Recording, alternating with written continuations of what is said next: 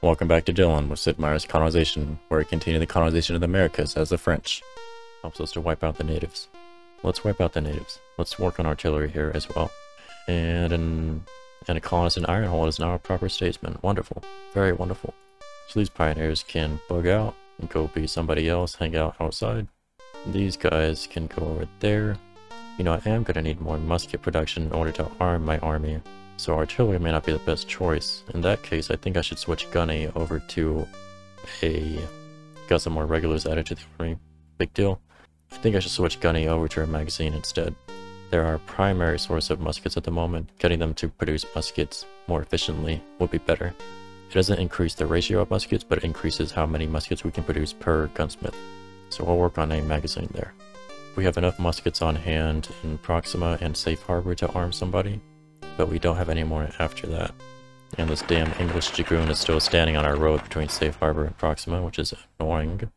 But I can't block the road of anybody to allow our people to move past, because I simply don't have the standing military to do so. I'm not going to use a colonist to block the road or a wagon train and risk losing the colonist or wagon train. This farmer, I'm going to pull him out, I think. Let me think about that actually. Maybe I set him up in Proxima, the lumberjack. Setting him up in Proxima would be a better choice actually.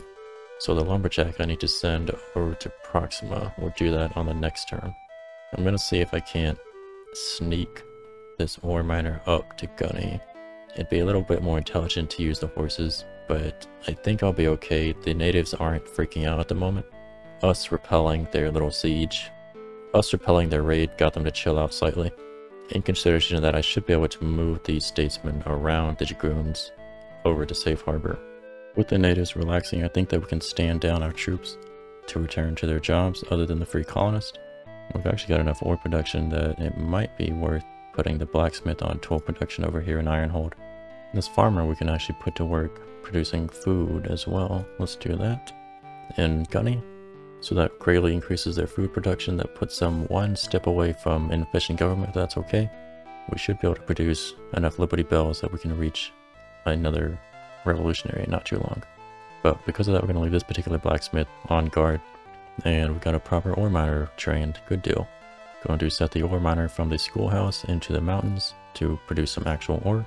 And with the addition of the Liberty Bells over the turn, we can now support the blacksmith actually doing his job. So we're producing 24 tools per turn from the ore. Unfortunately, we can't quite reach the 28 tools per turn from the blacksmiths. And with this colonist trained in Safe Harbor, we can pull the fisherman from the college and send him elsewhere. There is a Dutch frigate just south of Ironhold that might be moving towards our privateer.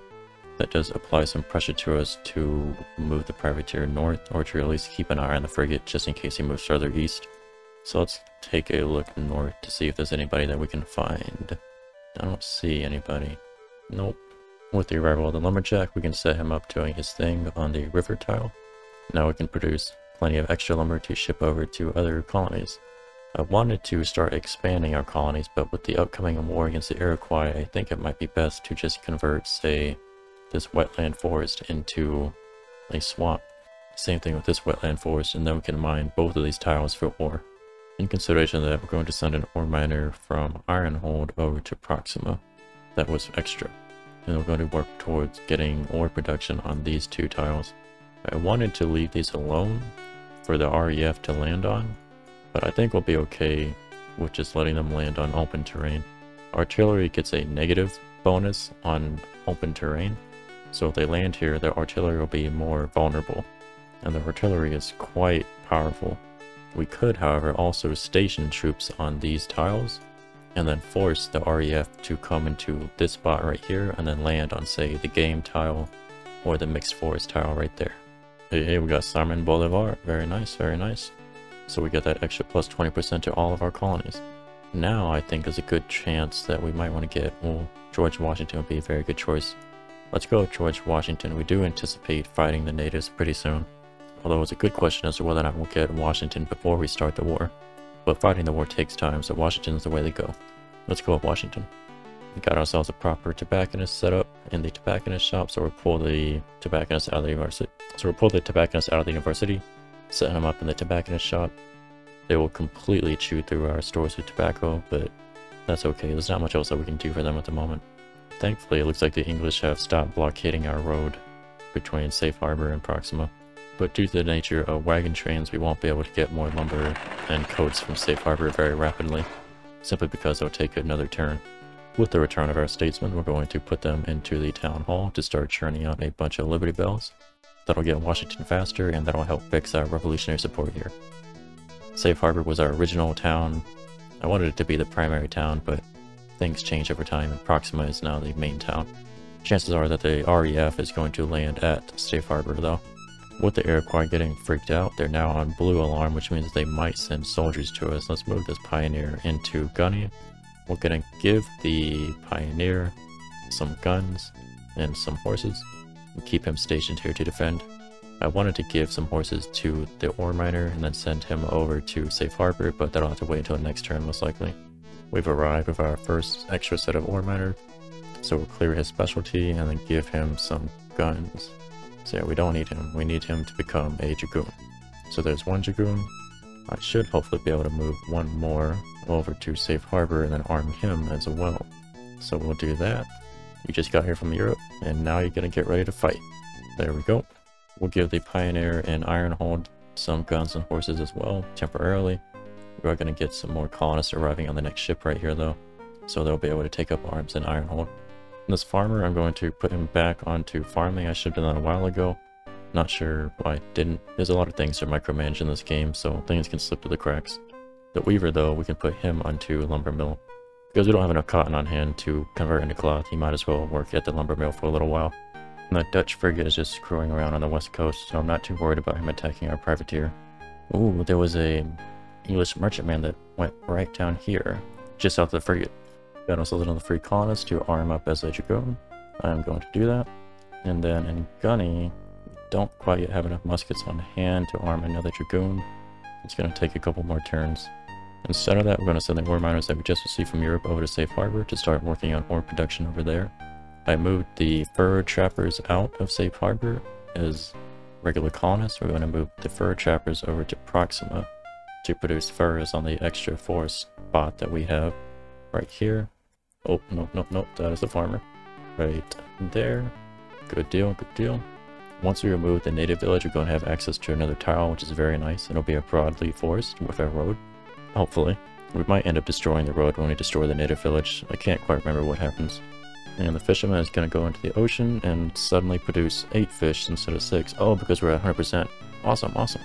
This ore miner has nothing to do. He can't mine ore. We could grow food or chop lumber, but I think we'd be better off just assigning him to the town hall. Might as well. Every Liberty Bell counts. Alternatively, I could assign him to gun production, but we need some tools for the magazine as well. We do have plenty of tools for the artilleries down here too though, and we're not producing the artillery super fast. So I think what I can do is I can assign him to gun production instead, and now we build 12 muskets per turn. I gotta somehow remember that I have a Pioneer Dragoon in Gunny and a Pioneer Dragoon in Ironhold, and swap those out for free colonists here pretty soon. Right now we have 3 Dragoons in Proxima, we have 1 Dragoon in Safe Harbor, 1 in Gunny, and 1 in Ironhold. We are almost at the point that we can begin going on the offensive. We're going to go on the offensive first against this village right here, going to take it out and obliterate it if we can, and then we're going to swing north, take out this village because it's also next to Gunny, and then come east and take out this village over here. Once we've done that, we should be okay with the Iroquois for the most part. They'll have to pass through the enemy Dragoons, which have a habit of blocking these northern areas. In fact, let me go ahead and move this Dragoon over to Ironhold and then stand down the Pioneer so I don't forget that he's actually, you know, Pioneer. We'll give him some tools in a second. For now, he's just going to be a regular colonist. We'll also move a Dragoon up to Gunny to defend Gunny. They are in blue alert, which means that they're probably going to react to us and demand some payment, to which I'll reply with lead. I'm going to set Safe Harbor's production, even though we don't have any carpenters here, to, I think, an armory, so that we can start working towards artilleries here pretty soon. So we'll do that. Got a population growth in Proxima, so they can grab guns and horses, and get ready to fight here pretty soon. I'm going to give the Pioneer in Ironhold some tools, 100 tools, and then have him go over to Safe Harbor to work on destroying these forests. chopping them down to become swamps, and then building roads. That'll cost 80 tools total. We'll have 20 tools left over to do something else, and that'll increase our ore production quite a bit, so we should be able to fuel our current need for tools, at which point we might want to consider training another blacksmith. We're actually almost already halfway to George Washington, and it's only been like 3-4 turns maybe now. Very nice. Oh, there's a English privateer that was over here. So what is this? So this is the Stamp Act. They're raising our tax rate by 8%. We would have to hold a Proxima coats party, and then we could no longer trade coats. Well, we can't sell it to the natives, so I think that we kind of just have to accept this. And we got our first artillery. Awesome. First home build artillery too. Very nice. We can also buy it from Europe for, I think, 600 gold at first. I'm not sure if it goes up in price. It probably does. Do we want to continue building artillery here? I think our next objective is actually going to be maybe a fort. Alternatively, more artillery is never a bad thing. Let's do more artillery. The forts and fortresses are going to be more necessary for fighting the king's forces. Alright, let's see if we can hunt down that privateer. There you are. Come on, get him. We got a 50% bonus, so we probably have about a 66% chance of victory. Well, at least he went back to Proxima for repairs instead of Europe. Let's see if I can see how long it's going to take him to repair. 4 turns. Ooh, it usually takes 8 turns in Europe. So it's half time to repair here at home, and you don't have to sail back from Europe. I think it's either 6 or 8 turns to repair.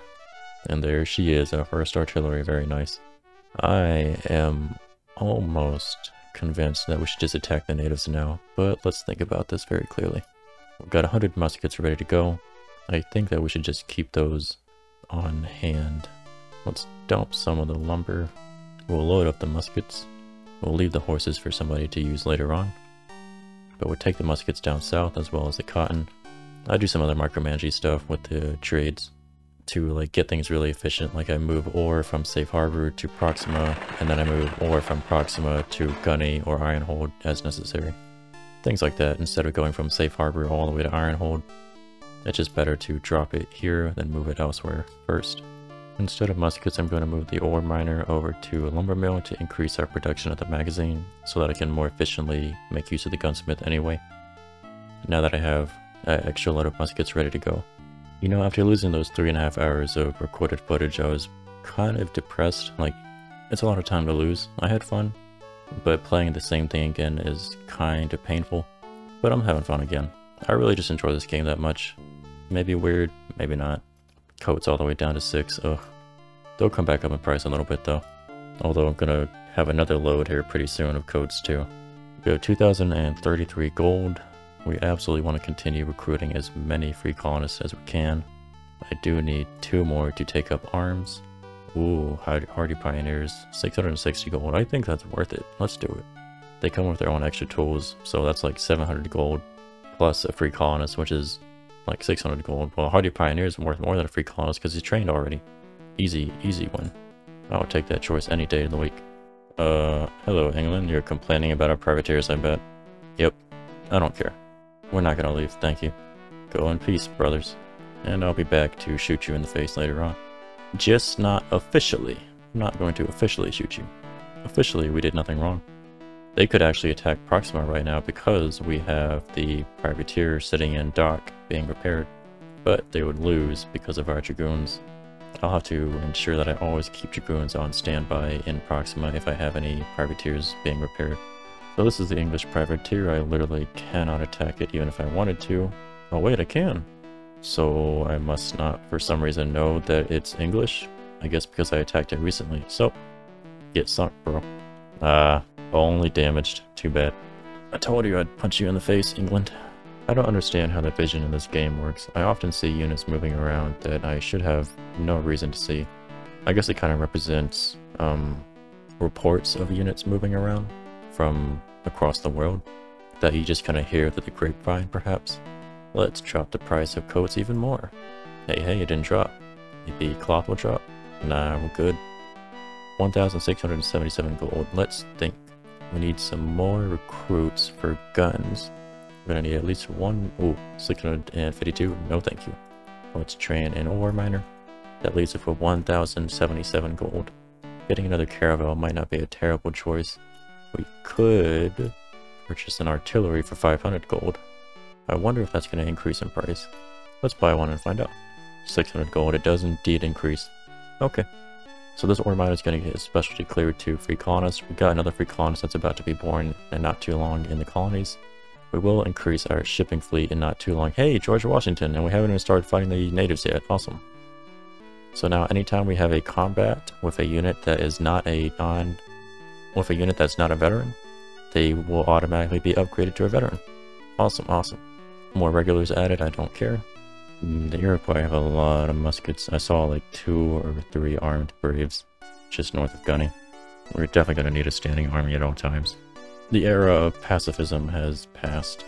It is 1629. Jacob Fugger is the guy that removes all the boycotts, right? Yeah. I don't care about that. I have no interest in buying tools. The crap is too expensive. Hernando de Soto is Lost City Rumors. I don't care. Hernan Cortez, actually, maybe not a terrible idea. And Juan de Sepulveda, he increases chance that subjugated Indians will convert. So to get converts in this version of colonization, you have to establish a mission and then attack the village that has a mission in it, which is weird. Let's go with Hernan Cortez. We might be able to get him fast enough that we can get some treasures from the villages that we destroy, and we'll be able to send those treasures back to France for no cost. We might still pay taxes though, I'm not sure. Got a magazine built in Gunny, awesome. So now with a single gunsmith we produce 14 muskets per turn, which is half of the tools that we can produce at maximum speed of 28, which we can actually meet without extra ore supplies from Safe Harbor, which we do bring in from time to time. As you can see, we have some spare ore down here. So what's next? I think in this particular instance, because this is Gunny, it's north, it is going to be more at risk from the natives. It might be advisable to build a fort. Let's do that. So we'll upgrade the defenses of Gunny because it'll be exposed more. And we'll probably start working on upgrading the defenses of the other colonies as well.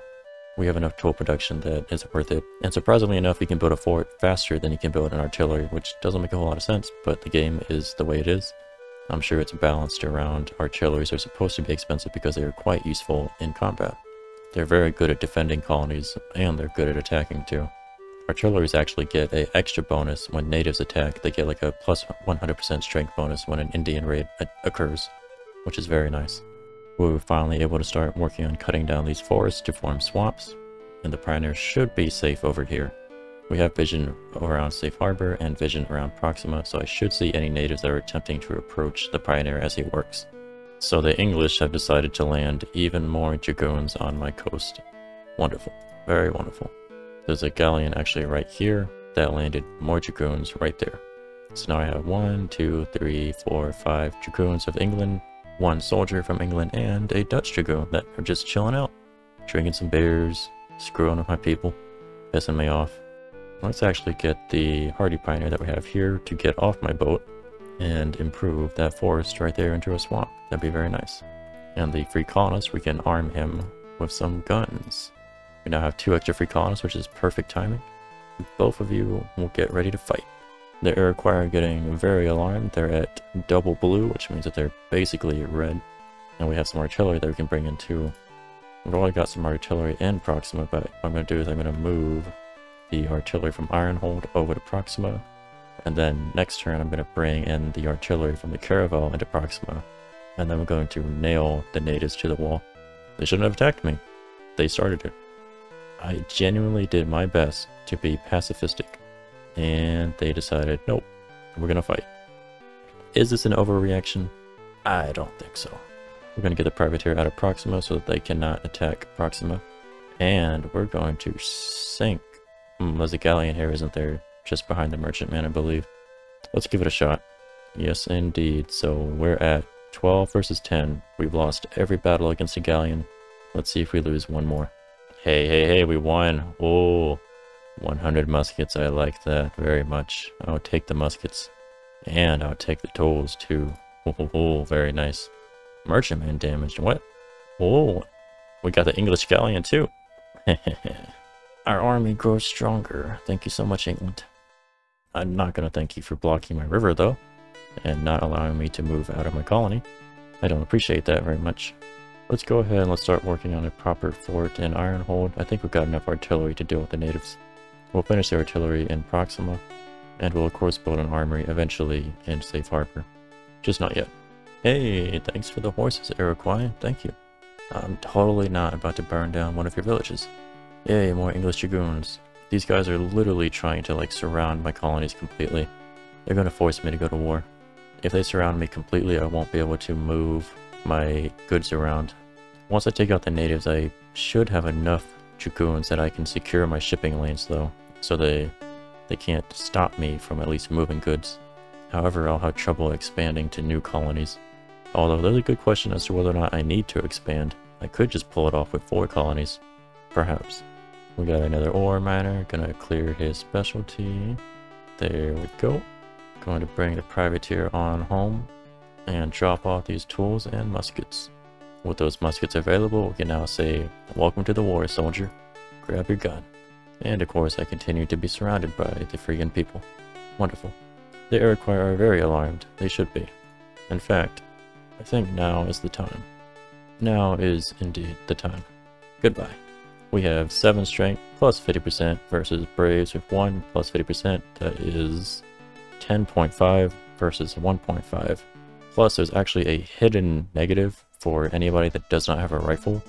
I think in this case I get the negative of minus 50% because they don't have rifles. The game doesn't tell you this for some reason, but a guy that investigated the game's like files with the debug mode found it out. Goodbye. French artillery. Take them out. Destroy them. Do we have any other artillery ready to go? I thought we had more than that. We should have 1 more somewhere. I thought we had 3. I don't think it matters. French Dragoon, do your thing. Take them out. We should have 4.5 versus 1.5. In reality, this 50% should kind of get knocked out by the negative 50%. So they should be gone. Hardened to veteran. Awesome. Their village is not gone yet, so we just keep hitting them repeatedly. Take them out. Alright, alright, alright. Got some veteran dragoons. Very nice indeed. I've actually got so many freaking wagon trains I can't get the dragoons that I need rolling. I'm gonna have to temporarily move some wagon trains out of the settlement so that I can access more of my forces. Attack. Burn the village down. There we go. Village gone. Now we can make use of the land. So I built another artillery in Proxima. I'm going to switch over to a fort next, and we'll get that built a lot faster than an artillery. With the destruction of the village south of Proxima, we're now going to march to destroy the village just southwest of Gunny. So the army will move that direction. And I'm swapping out my veterans for my non-veteran dragoons in my other cities, so that my non-veteran dragoons get a chance to get into combat and get upgrades to veteran. We're now in a position to attack the village. Let's see if we want to take that fight.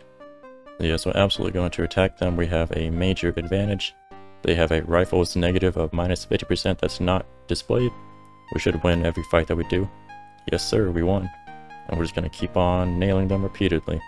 After 4 battles, the village is still there. We'll finish them off possibly on the next turn. Although I could probably just get this 1 dragoon in the gunny to attack. Let's bring them down. And the village is gone. There we go. After that combat, our army now consists of 8 veteran dragoons and 4 artilleries. I also made a wonderful discovery while reading about colonization on the internet the other day. That apparently, because we have Benjamin Franklin, what we can do is to deal with these dragoons sitting outside our colonies, we can send a scout up to, say, this square next to Jamestown, have the scout be ready to always talk to the English, and then we can simply attack all their forces in 1 turn, and then before the turn ends, have the scout talk to Jamestown and negotiate peace, and the English must always accept, so they cannot get a chance to attack us back. That seems kind of exploity, but it's just making use of the game mechanics. Since the AI does not respect my borders, I might as well not respect it standing around my colonies. So I'm completely fine for abusing it like that, because it's kind of abusing the fact that colonization doesn't have proper borders like it does in Civilization 3, 4, 5, and 6. So the next time that we get a free colonist, we're going to give them some horses, sail them up to Jamestown, get them off the ship. Once the scout is in position and ready to talk to the English, our forces back in our lands are going to start killing the English left and right. We'll do the same thing for the Dutch so that we can take care of this dragoon as well. We got another English galleon that we could try to take down. We've lost, I think, every fight against the galleon, though we did win one fight, didn't we? Yeah, we won one fight. Let's give it another shot. Come on, galleon. We have the advantage, but they have about maybe a 30% chance of winning. Of course we lost, but the privateer never seems to die, so we're alright. And because we have that dry dock in Proxima, he only has to repair for 4 turns in this case. That's still a lot shorter than like 6 or 8 turns in France. And there's of course a veteran dragoon ready to defend the privateer from, say, this soldier standing right there, just in case. And our army is moving towards Proxima, but in reality I can just go ahead and move the dragoons over towards the village. I probably don't need the artillery to take down the village. In fact, I could probably take them down this turn, so let's do that. Let's assault. We have veteran as well, so we have another plus 50% strength. Let's bring them on. Wipe them out, very good indeed. The artilleries can only move 3 tiles on the roads or rivers, because they only have 1 movement. Dragoons, however, have 4 movement, so they can move super fast along roads and rivers, and I can wipe out the natives very rapidly. There's an argument to be made for letting this village remain until I have some more dragoons to turn into veterans, but we have plenty of other native villages, as well as enemy dragoons to take on. But of course the villages are a lot easier to attack, because they aren't armed with rifles, in most cases. And I want to get the Iroquois out of here as soon as possible so I don't have to worry about them. I'm going to change the production in Safe Harbor over to a fort. We'll get that built eventually. Not immediately because I don't have any carpenters actually assigned over there at the moment. So I accidentally moved a wagon train out of Gunny into the surrounding forest. I was trying to move a wagon train that was down in Proxima. Looks like the Iroquois have decided to take advantage of that, and they're almost certainly going to win. Yep, wagon train destroyed. It didn't have anything on it though, thankfully. But we're going to take these guys down as soon as possible. Oh look, more dragoons come to stand on my lands. Got a bunch of coats to offload. Let's grab some free colonists, and then let's grab a expert ore miner to turn into a free colonist most likely. And we got Hernan Cortez, very nice. So now we're going to get treasures from native settlements, always, and in greater abundance, and the king's galleons transport the treasure free of charge. I think we still have to pay taxes on it though. So we have 4 options now. We've got Peter's Store Savant, which might actually be a reasonable choice in this instance. He allows the construction of the custom house, which allows us to sell goods directly to Europe without having to use ships, and it also avoids taxes. It also lets us sell during the revolution too. We also have Ferdinand Magellan. He increases all movement of naval vessels by 1. Francis Drake, I think, gives us 50% combat strength of all privateers. Yep, it's reasonable. And Jean de Brebeuf makes all of our missionaries experts. I'm going to go with Peter's Store Savant. Part of this is to also reduce the number of trade advisor founding fathers that are available, so that increases the chances of getting Adam Smith, so that we can unlock factories, which are the tier 3 building for producing manufactured goods. Let's finish off this village if we can. Hey, we got them both. 1,000 gold worth of treasure, very nice. So we got the treasure back to Safe Harbor. Now we can send it back to their homeland for no extra charge other than the taxes. So we'll do that, and we'll gain about 640 gold. With the destruction of that village, most of this land is now secure.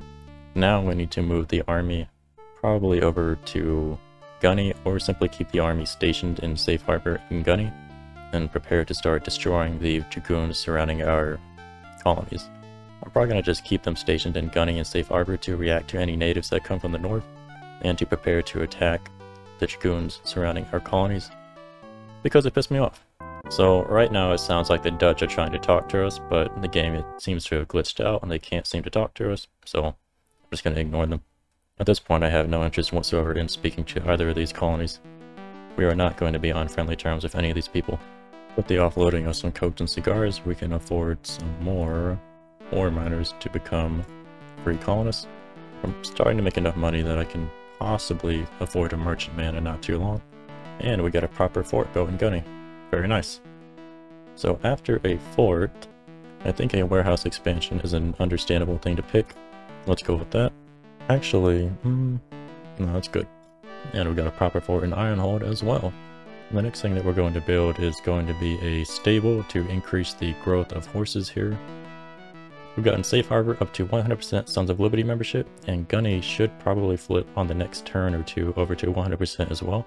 That means that we're getting +2 goods to all of our production in these colonies. If we ever add more citizens to these colonies, as long as we built up enough. Thanks for watching Dealing With It. I'd like to hear any feedback you have about the video in the comments below. I think all feedback is good feedback. If you liked the video, leaving a like would really help the video to reach other people that might also enjoy the video. If you'd like to see more, you can always subscribe, and I'll see you on the next one in episode 11.